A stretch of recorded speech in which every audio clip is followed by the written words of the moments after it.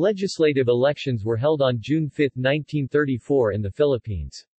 Manuel L. Quezon and Sergio Osmeña were re-elected in the Philippine Senate and still arch-rivals since the Nacionalista Party broke up in 1922.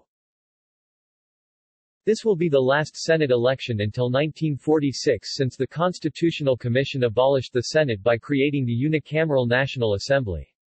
The Senate would be restored with amendments to the Constitution that would have been first applied in 1941, but World War II intervened and the elected senators would have not served until 1946.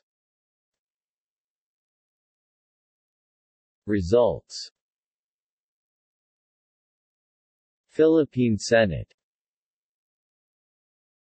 House of Representatives. Philippine House election, 1934. External links. Official website of the Commission on Elections.